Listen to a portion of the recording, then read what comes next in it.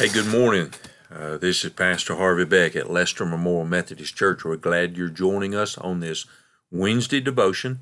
Today's Wednesday, September the 18th, 2024. I wanted to share with you first off, we are part of the Global Methodist Church. Most of you probably listening to this know that, but this coming week on Friday we'll begin the very first General Conference that will be in Costa Rica. So people from all over the world with the Global Methodist Church will be coming together. They've created a prayer guide for 12 days. It started actually on Monday, and I'm going to read to you on Monday, September the 16th. I want to read the scripture to you in the prayer. I just thought it was good, and especially in light of all the fact that we're going to have the political races that are occurring, and we'll be voting for a new president coming up in November. So I wanted to share that prayer with you. Our church, Melanie Thomas, who is our administrative assistant here at church, she's going to be sending this out, the scripture for the day and the prayer for the day, to our congregation so they can enter into that prayer, which will be praying for the whole world of the Global Methodist Church. So here it is. This was on Monday, September the 16th, 2024. Declare his glory among the nations, his marvelous deeds among all peoples. 1 Chronicles 16:24. Declare his glory among the nations and his marvelous deeds among all peoples. Here's the prayer, and it goes like this. Lord God, these words of Scripture remind us of the theme of our General Conference, so the world will know. That's the theme that we're having for our first General Conference, so the world will know. As we prepare to gather, keep our eyes fixed upon that ultimate purpose.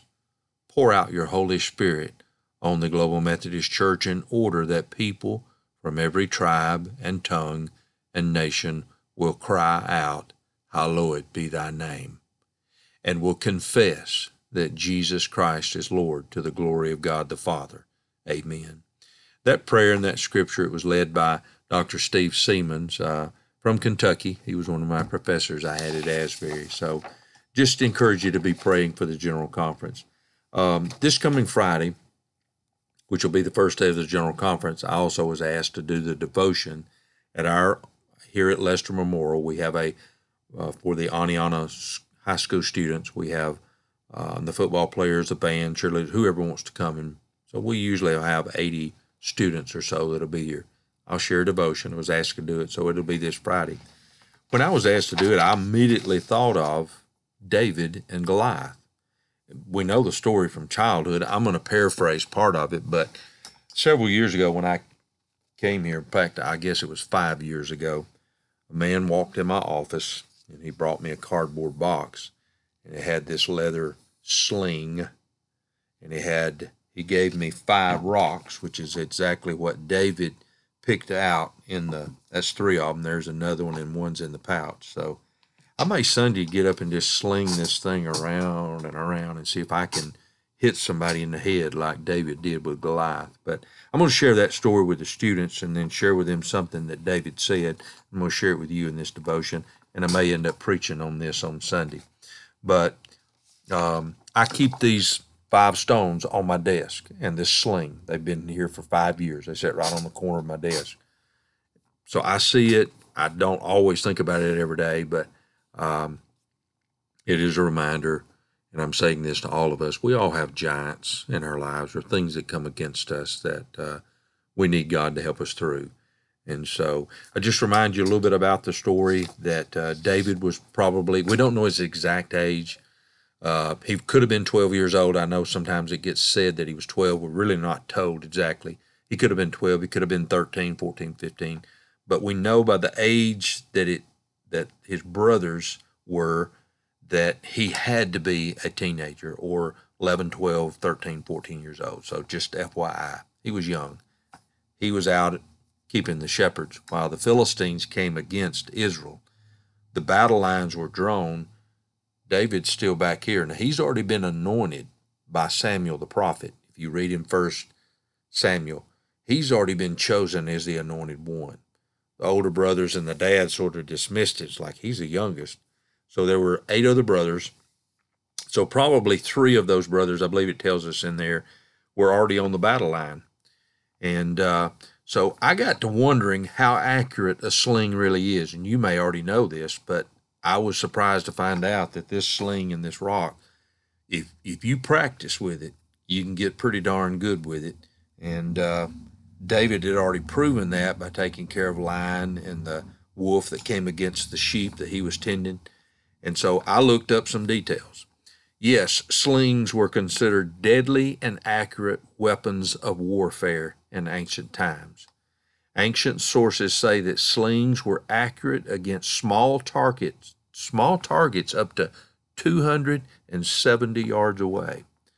So you could hit a particular object.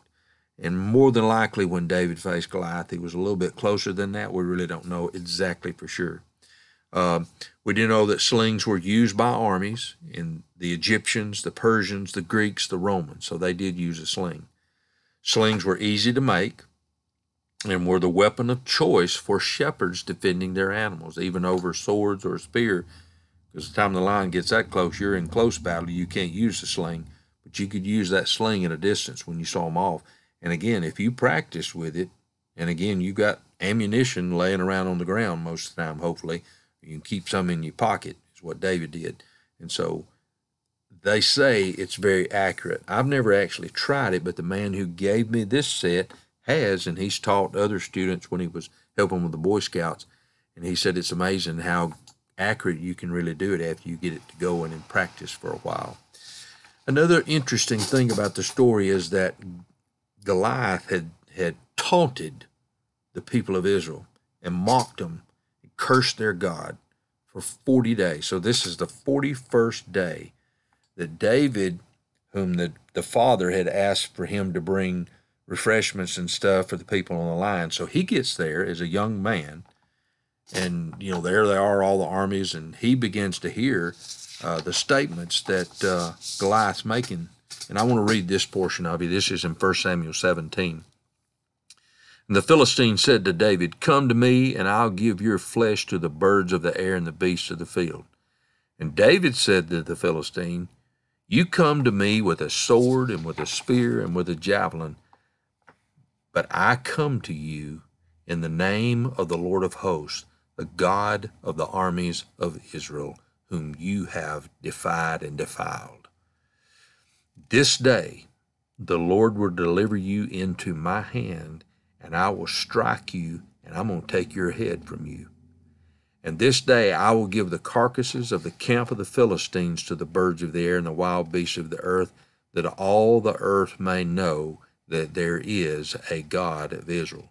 Then all this assembly shall know that the Lord does not save with sword and spear, for the battle is the Lord's, and he will give you into our hands." So I'm going to share that one scripture, not the whole thing, but I'm going to give this to the students, that you may be facing giants, and you listening may be facing giants.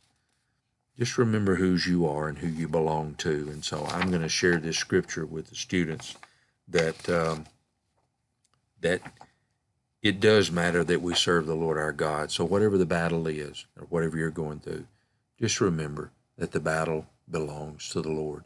So we can learn from this young man that even though his brothers and all the others were afraid to go take care of Goliath, he just said, "I'm here in the name of the Lord God Almighty."